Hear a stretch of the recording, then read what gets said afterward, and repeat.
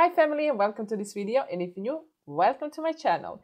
So today, I know I look crazy, I'm trying out the Kayla and Sosu palette, and before I finish this makeup look I want to apply my foundation. And I did split this, oh I got some eyeshadow here, I did split this video in two because I just like doing that.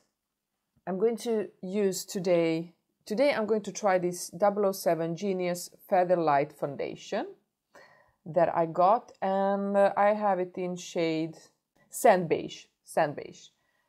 I don't know if that's right shade because I did got it in my package when I bought a couple of other products, so I didn't know that this is going to arrive, but it did, like a present from Coco Panda, and I'm happy.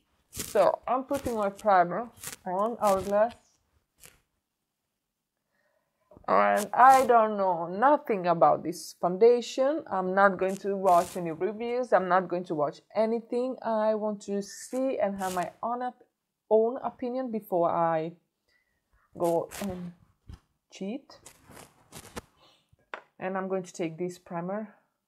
So I'm going to put this here. And I'm going to try it with a beauty blender and also with a brush. So to see which one is going to work better.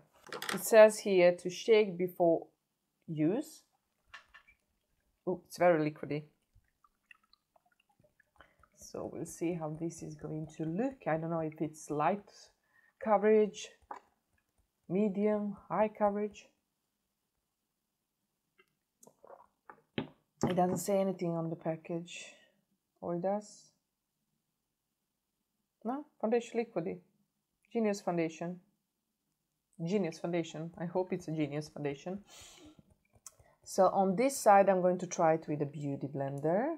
Oh, it has this kind of applicator, so let's try it. I don't know if this is going to be a good shade for me. Whoop. It's a little bit light, but it can work.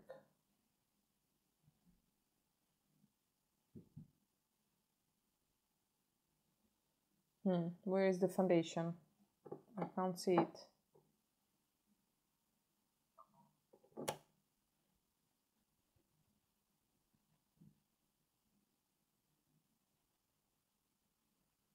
It's very light. It feels like water with a little bit of oil in it. It feels a little bit oily. But the coverage is light to medium. But it doesn't feel like I have anything on. I mean, I can see a little bit of the coverage, but I don't see that I have foundation on when I come close.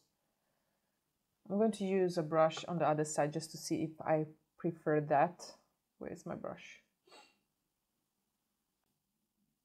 It's very liquidy. Whoa. It feels very light, but it feels like it has oil. Like I have, you know, a serum oil. I don't like that because I do have oily T-zone, so we'll see. I'm going to wear this foundation the whole day. I have combo skin, oily T-zone, sorry, oily T-zone. Oh, it's not going on with the brush. Oh no, it looks cakey. It's easier to blend, but it looks very cakey. No, not the brush.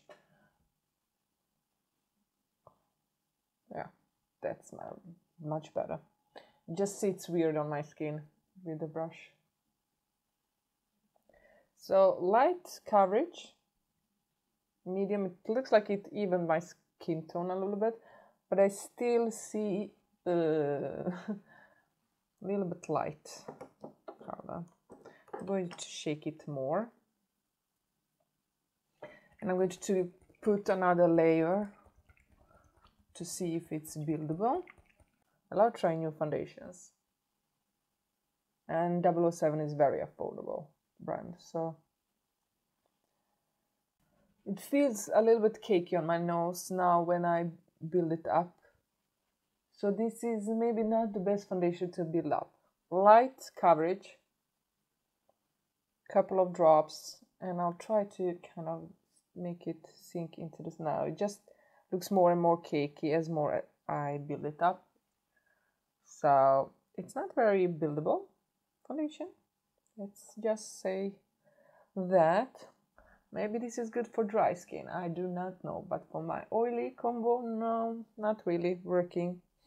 I mean, it doesn't look terrible now when I really work it into the skin. Feels like I don't have anything, just a couple of drops oil, and it's not a bad feeling, very light, but I can still see my spots. So I don't know, interesting foundation. It looks good right now on my skin. Feels like it does look just a little bit cakey here and here where I try to build it up more. Not my favorite, but we are here and it is what I have to go on. So let's see how the concealer is going to work. On top, Revolution. Feel like this concealer is going to be darker now. Doesn't go with the foundation. No, feels like this concealer is not blending very well over this foundation. Maybe because the foundation has so much oil in it that it's just grabbing on certain places and making the under eye look patchy and uneven. I'm going to use my Huda Beauty powder to set everything. Got some powder and foundation on in my hair. It's a little bit light, so I need a bronzer.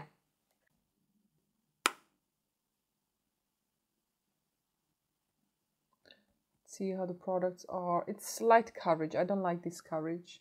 I like it more full coverage foundation. So then I'm going in with the bronzer.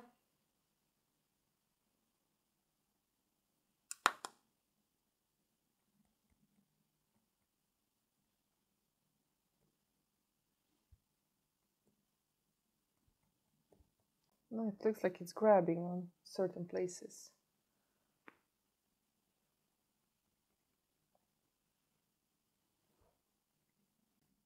Like here. Can you see? It's not really... It's not really blending well. I can see a line here. I don't like that. I'm going to take off my bake. And I'm going to take the same blush from this palette.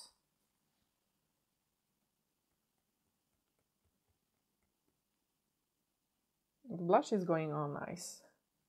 Though I feel like my bronzer didn't really blend like it does over other foundations.